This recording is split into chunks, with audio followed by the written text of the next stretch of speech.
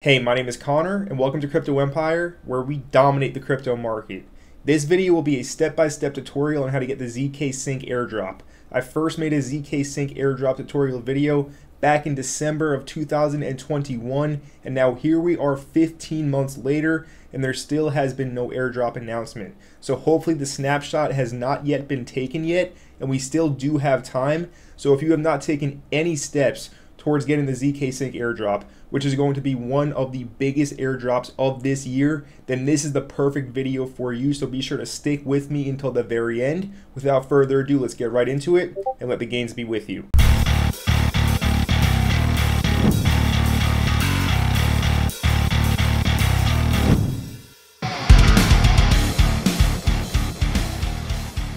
So here on the screen is my first zkSync tutorial airdrop video, and I made this one back in December of 2021, December 9th. After I got a ton of requests on how to get the zkSync airdrop, I made this video. And here we are 15 months later, like I said in the intro, and there is still no airdrop, still no snapshot announcement. So there is still possibly time to get yourself as many zkSync tokens as possible before they take the snapshot. So let's get right into it and talk about how to get the zkSync airdrop. So the first thing you're going to want to do is you are going to want to, of course, create a zkSync account. In order to do that, you need a MetaMask wallet. If you don't have a MetaMask wallet, get one ASAP. It would really help if you already have some DeFi knowledge. If you are brand new, I recommend that you go watch my first zkSync airdrop tutorial video where I show you step-by-step how to do all the transactions and stuff like that. This video is going to be more of a general overview where we're just going to go through all of the steps that you need to do. So after you have your MetaMask wallet, you're going to come to this site. This is light.zksync.io/account. I will leave the link down in the description below. And what you want to do from here is you want to bridge over assets from the Ethereum mainnet to the zkSync network. In order to do that, you hit top up. Right here on the screen, in the home screen, you hit top up. And then from here on the bottom, you're going to want to use the zkSync Lite bridge. All right, once you do this, you want to bridge over at least 0.1 Ethereum minimum. The more the better, all right? But at least 0.1 Ethereum, hit top up and bridge it over. Also not a bad idea to do a second transaction using the Orbiter bridge. All right, this is not necessary, but I use both bridges, both the Orbiter and the zkSync Lite bridge. As you see from here, you'll just select zkSync, and you're going to want to go from the Ethereum mainnet to the zkSync network by doing this, all right? So get some money, get some Ethereum in your zkSync account, and then you're ready to move on to step number 2. Now for step number 2, you're going to want to mint an NFT on the zkSync network. And I'll show you how to do this really quick. So over here on the top of the screen, you're going to click on NFTs. From here, you're going to want to hit mint in NFT. It's going to take you to this screen. And now you're going to need a 0x hash or a CID. Now, in order to get this, you will need to upload any image that you have in your computer. It doesn't matter what the image is, but you will be making this image an NFT, so it would be better if you liked the picture in the first place. But once you have that file image, what you're going to want to do is come on over to this website. This is pinata.cloud. I will leave the link again down in the description below. And this is going to allow you to get that CID to make the NFT. So you're going to make a free account, hit login at the top, make a free account, completely free to do this. Now from here, you're going to be in this screen after you log in. All you want to do from here is on the right of the screen. Let me make sure you guys can see that. On the right of the screen, you're going to hit add files. All right, and you're going to want to select one file, all right, not a folder, hit one file, select a file. After you select a file, hit upload, and it's going to go ahead and it's going to process it and generate a CID. Now, after your file is successfully uploaded, just wait or refresh the page actually, refresh this page, and you should see your file here. And we can see I use this image here. It's a YouTube thumbnail, this one, top 5 ZK altcoins. So after you find your file, hit the copy for the CID, come on back to the zkSync wallet, and then paste that CID right into here. Now you're going to want to authorize to mint the NFT, so make sure you're on the Ethereum mainnet and not the ZK Era Testnet, which we'll be using in a second. But head to the Ethereum mainnet to do this, all right? And now you're going to sign this message, and you're going to mint the NFT. And this costs 10 cents. It's a 10 cents fee to mint the NFT. So go ahead and do this. And if you want to mint more than one NFT, it counts for more transactions. So it will probably help your chances of getting a higher number of tokens for the airdrop. Of course, no guarantees with that. All right, so perfect. The mint just completed. We'll hit OK here, and we will wait for that to finish. But basically, I now have 2 NFTs in this particular wallet. That's great. All right, so we've completed 2 steps so far. We've bridged over Ethereum to zkSync, and we have also minted an NFT. We have another transaction to complete here. You're going to want to go to the ZigZag exchange. Again, I'll leave the link down in the description below. And you are, of course, going to need Ethereum now. You want to be on the zkSync Lite network and not on the Arbitrum network. Make sure you are logged in with your MetaMask wallet, and you're just going to make a few transactions here. It doesn't matter which pair you trade, what you do, just make a few transactions. All right, so I'll sell some Ethereum with a market order, as you see here. Sell some ETH, and then just buy it back, whatever. Just do some transactions. Now, there's one more thing we're going to do on the zkSync mainnet, or the Ethereum zkSync network here. We're going to do a Gitcoin donation to a grant proposal. All right, I've seen no confirmation that this is needed, but I think this would greatly help your chances of getting an increased airdrop. All right, so we're going to be doing a donation to a grant. I'll leave the link to this down in the description below, but you will need to create a free Gitcoin account. You're going to log in with your MetaMask wallet, and you're going to, of course, need some Ethereum in order to do this. Now, from this page, we see all of the live grants, and you're going to want to pick one that you like, that you want to donate some money to. I recommend donating at least $25 worth of DAI or Ethereum for this. So go ahead and pick a grant that you like. Let's do this one, Refi Spring. We're going to hit add to cart here.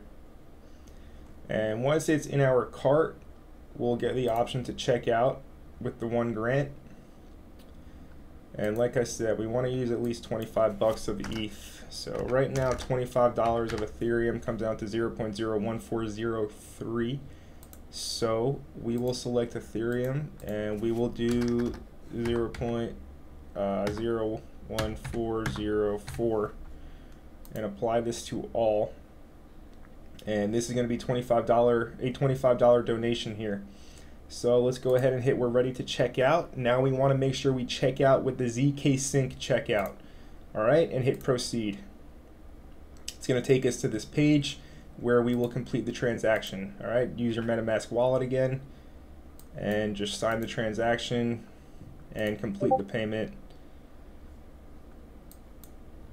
And there you go. Sign that and all done. Perfect. So I think this is going to greatly increase the chances of the airdrop. I don't see a lot of people talking about this step, but it's another transaction on the zkSync mainnet, and you are donating to a Gitcoin grant. And Gitcoin is GitHub, which is, you know, the largest developer community for Ethereum, zkSync, all the likes. So this one should help, should boost your chances of a bigger airdrop. Now we can move on towards the next steps. Now for the next step of this tutorial, we will be using the zkSync Era Testnet.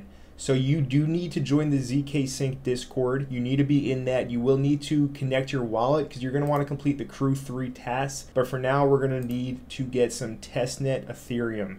And we can see this message in their Discord that yesterday at 8:42 p.m., they are experiencing issues with the Testnet faucet to get Testnet Ethereum. So they are saying to go use a different faucet from this link.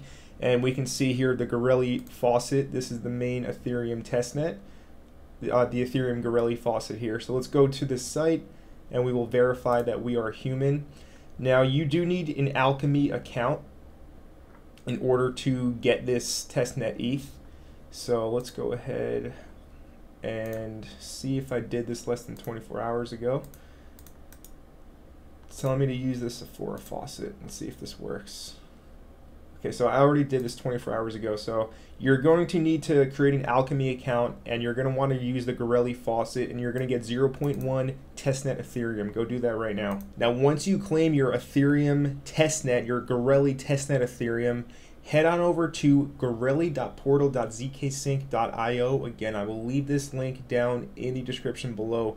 From here, you'll also see the faucet, and you can request funds from this faucet as well, but they barely give you anything. But regardless, once you have your Gorelli Ethereum, you want to make sure in your MetaMask wallet you're on the Era Test network. All right, as you can see, I have 0.4365 Era ETH in here because I have used the faucet on previous days and it's just been sitting in here. But from here, what you want to do is hit the bridge option. And we will be bridging from the Ethereum Gureli network to the zkSync Era Gureli network. All right, I'm going to bridge over 0.2 ETH, and we're going to deposit that in. And go ahead and hit deposit and just confirm the transaction right here. Very simple. Now this deposit will take 5 minutes to complete, but once it does go through, you are good to go and we are ready to start the next round of this airdrop farm. So what we want to do now is make sure we're on the zkSync Era Testnet, and this is where the Ethereum that you're sending will end up. It's going to end up here in the zkSync Era Testnet. If you have not added this to your MetaMask wallet yet, do not worry. Once you connect to any of these decentralized applications, it will prompt you to add the zkSync Era Testnet. Now, it's very simple. All we're going to do now, we're just going to be using different applications on the zkSync Era Testnet.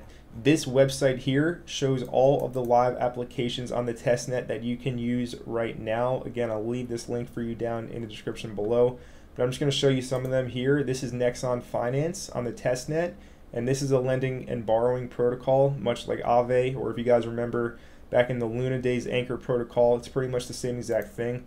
So what you do is you supply Ethereum, then you borrow, and then you can, from the assets that you borrow, supply again, and you can just keep on looping your deposit, right? You just borrow from it, borrow against it, and then deposit more, etc. So very easy to do this. Now the first time that you use this application, there will be an option up here at the top of the screen to get testnet tokens.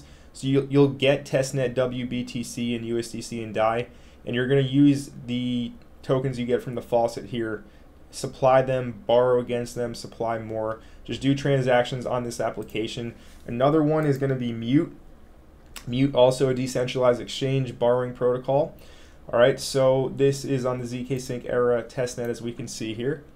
And what we want to do on Mute is very simple. We just want to swap, probably just grab some Mute tokens. So you see here, you can grab Mute using some Ethereum. As you see here, you can get some Mute tokens and go ahead and confirm this in your wallet, and then just confirm it here. Once you do that first swap, you're going to want to pool. So come on over to pool, hit add liquidity, select Ethereum, select Mute, and just pool the tokens that you just bought together, the Mute and the ETH.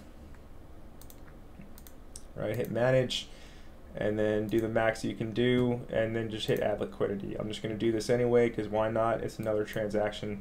All right, so that's another application. Another one you can use is the syncswap.xyz. These are all available here on this page, but I will leave all of the applications that I use in this video. I'll leave the links in the description down below.